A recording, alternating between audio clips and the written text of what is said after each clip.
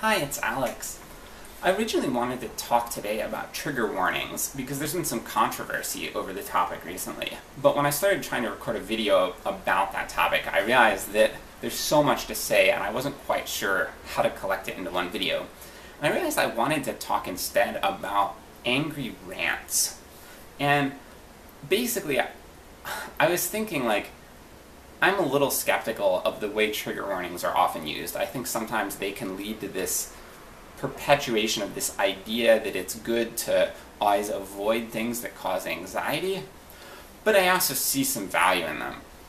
But when I think about what I want personally, the sort of traditional trigger warnings that I see, they're not things that I think would protect me from what I feel most vulnerable to. I think the thing that I feel most vulnerable to are rants, especially when people go on angry rants. But it's a very specific type of vulnerability. I don't feel so much vulnerable to if someone is ranting about me or ranting about a group of which I'm a part of. I almost feel pretty good at staying calm in those situations. I feel most vulnerable to rants when someone is ranting about something that I too feel angry about, or ranting in a way that I find it easy to empathize with them.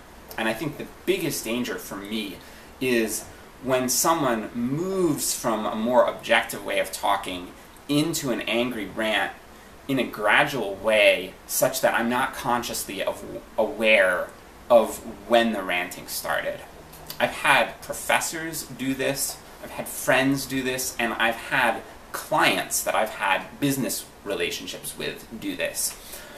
And it can be really troubling. It's just I'm talking to the person, or I'm listening to someone in a lecture, and the person's talking about something scholarly and it's pretty objective, and they might start dropping one or two comments, and next thing you know, they're all out ranting, and I'm like, whoa, where did this come from? Where did that start? And I become consciously aware of it only after it has been going on for some time. I find that a little troubling because often I'll feel like I'm on the same page with them and I'm letting these ideas sink into my head. Why do I think this is damaging to me? It's because I struggle with anger myself.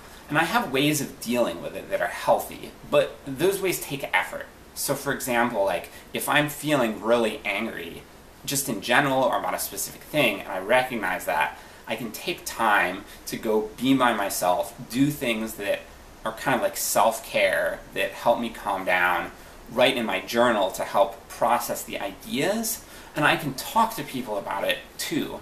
There are a lot of different tools I have at my disposal, but they all take time and effort.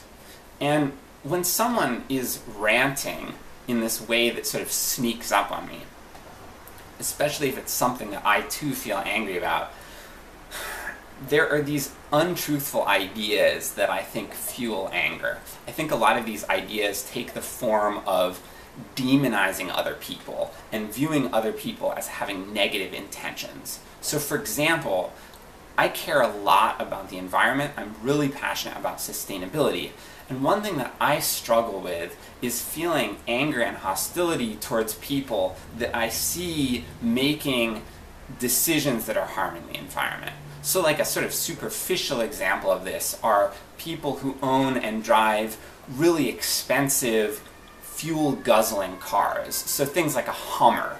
It's different from an old broken-down truck where it's okay, I understand this might be a gas guzzler, but the person probably doesn't have very much money. When someone has this car that is this luxury good and it's really fuel efficient, that's when I struggle with having these really negative thoughts about those people. And I might struggle with thoughts what the hell are these people's problems?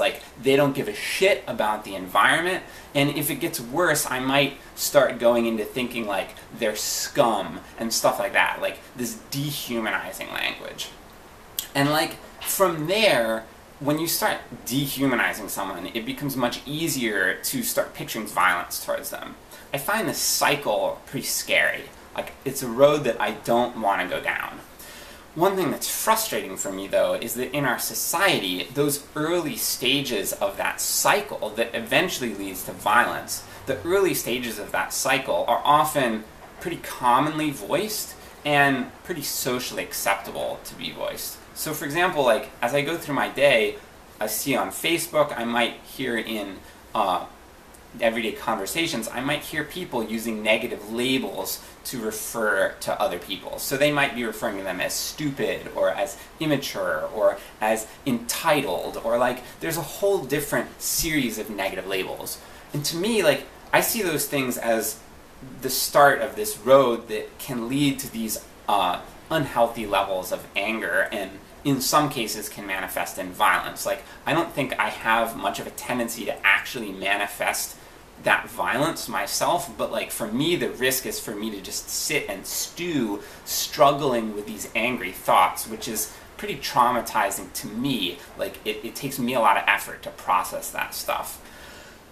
And so like when people rant, especially if they ease into the rant, I find it threatening to me, like, because some of those ideas typically sink in, and then like I find myself later in the day, or like the next day or next few days, like feeling really angry and having a lot of angry thoughts.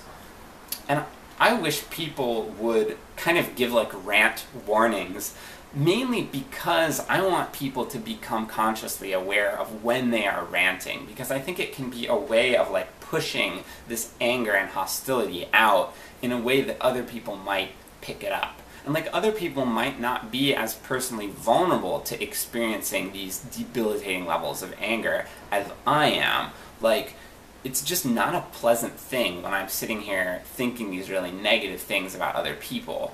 And yeah, so that's how I feel about rants. It's something that like, I can be really uncomfortable when other people rant. I ideally wish people wouldn't do it, or would give me a warning that they're gonna do it, or I really wish people would ask my consent, and then I'd probably say no, but if I said yes, I'd at least know that they are ranting, so that they're like, hey, can I rant about this for a second? Then I'm like, oh, okay, I'm not going to take what they're saying seriously. It's very different from the person easing into it. I don't know if this makes sense. Does this resonate with your own experience? I'd like to hear from you. Yeah, bye-bye.